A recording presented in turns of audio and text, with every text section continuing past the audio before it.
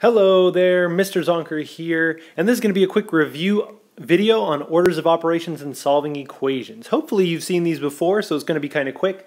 If not, don't worry, we'll figure it out together. Just a reminder, if you see this symbol right here, it means whatever's on the screen, you need to write down in your notes, which it's on the screen now. So write this down as you're heading, and we're moving on. Starting with order of operations, this is a guide that says which calculations come first in expression. You probably remember hearing PEMDAS, which means we start with parentheses, followed by exponents, then multiplication and division from left to right, and addition, subtraction from left to right. Some people just remember PEMDAS, or please excuse my dear Aunt Sally, or you can make one up. Purple elephants might destroy all slippers, whatever floats your boat. But this is a good go-to guide if you don't know where to start in evaluating an expression. Let's do a few quick examples here. If you'd like, you can pause the video, try them on your own, and then resume to see if you got them correct. Starting with this one, 6 times 5 plus 3. We're going to start with those parentheses, 5 plus 3. That would lead us to 6 times 5 plus 3 is 8. Then we have 6 times 8, which is going to give us a beautiful 48 right there. Next one, we have 3 minus 2 squared. I don't see any parentheses, but I do see an exponent right here, this 2 squared. Since this minus sign is not in parentheses with it, we just square the 2. So that's going to lead us to 3 minus 2 squared, or 2 times 2 is going to be 4.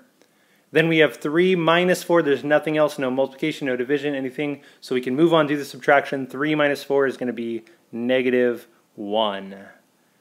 Last problem, 16 divided by 4 times 2. I don't see any parentheses.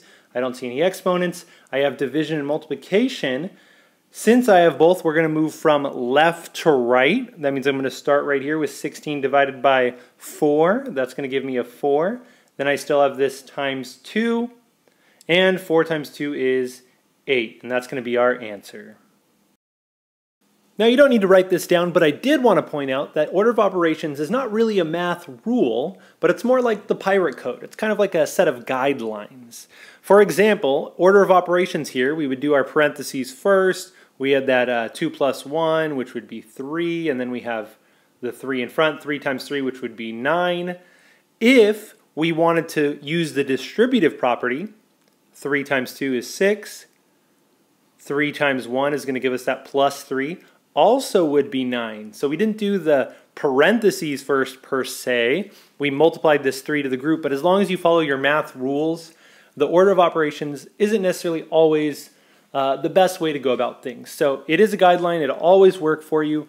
But there are other methods in math that are still going to keep things consistent.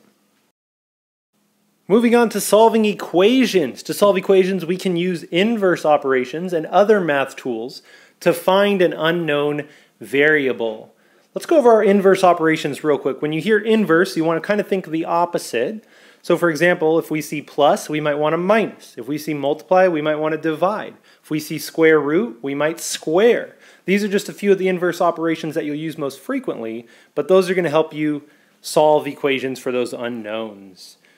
We also want to always maintain equality or keep balance by making equal changes to both sides of an equation. Whatever you do to one side, you have to do to the other, or if you're only working on one side, make sure you don't change anything, even if it looks different. One of the math tools we already talked about a little bit is the distributive property. That means you multiply a group by multiplying each part of the group separately. For example, here we have 3 times the group, 2x plus 5. If we multiply that 3 to the 2x, that's going to give us 6x. Then we multiply that 3 to the 5, that's going to give us plus 15. Distribution is something that comes in handy when solving, definitely. Also, I want to talk about combining like terms. This means putting terms together that have the same variable and exponents. For example, down here we have 2x plus 5x with the same variable, but then this plus 7 with no x variable. So we can combine the 2x and the 5x. 2x plus 5x would give me 7x's total. And then we have that plus 7 remaining. Another useful tool when solving equations. If you're ever solving an equation and feel stuck, here's some good tips to hopefully get you moving in the right direction. Use the distributive property and combine like terms. Get the variable to one term on one side of the equation, and use inverse operations away from the variable first. Sometimes that's helpful in the solving process. Let's do a few solving examples. Now I know some of us love to solve these equations in our head, and that's awesome, but it is important to know the solving steps, so I want us to focus on that for these examples. Here we have 3x minus 1 equals 5. I see our variables over here next to the 3, so I'm going to use my inverse operation, plus 1 on both sides of the equation. That's going to give me a 3x equals 5 plus 1, which is 6. I have 3 times x. I could divide both sides by 3. That's going to give me an x equals 6 divided by 3, which is 2. Next example, y over 5 equals negative 2. Our variable is that y right in the numerator, which means that that 5 is dividing. So the opposite of that, I'm going to go multiply both sides by 5, keeping that balance. That's going to leave me with y equals negative 2 times 5, which is going to be negative 10. Onward.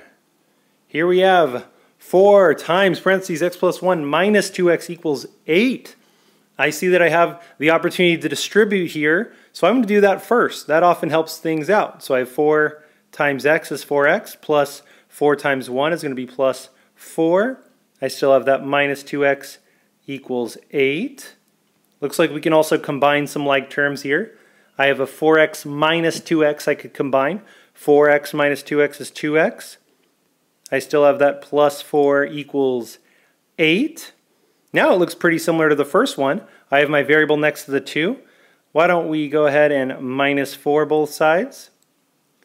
That's going to leave me with 2x equals 8 minus 4, which is 4. And I can divide by 2, divide by 2. That's going to leave me with x equals 4 divided by 2, which is 2. All right, last problem. 3a plus 5 equals 7a minus 1. This one's interesting because it has variables on both sides of the equation. I want to move it to one side. It doesn't matter which way you go, but I'm going to go ahead and minus the 7a from both sides and move the variable to the left. 3a minus 7a is going to be a negative 4a. Then we have plus 5 equals, my 7a's are gone, minus 1. Now I just take those steps. I want to solve for that a. I could subtract 5 from both sides. It's going to give me a negative 4a equals, negative 1 minus 5 is negative 6. I could divide both sides by that negative 4. Those are going to go away, and I'm going to have a equals, negative divided by negative is a positive. I have 6/4. That can reduce to 3/2. And that's my final answer. Make sure you have each of these 4 examples written down. And remember, whenever you solve an equation, you can always take your answer and substitute it back into the variable to make sure that it actually works out. So just a way to check that you didn't make a mistake. All right, everyone, I hope this video was helpful.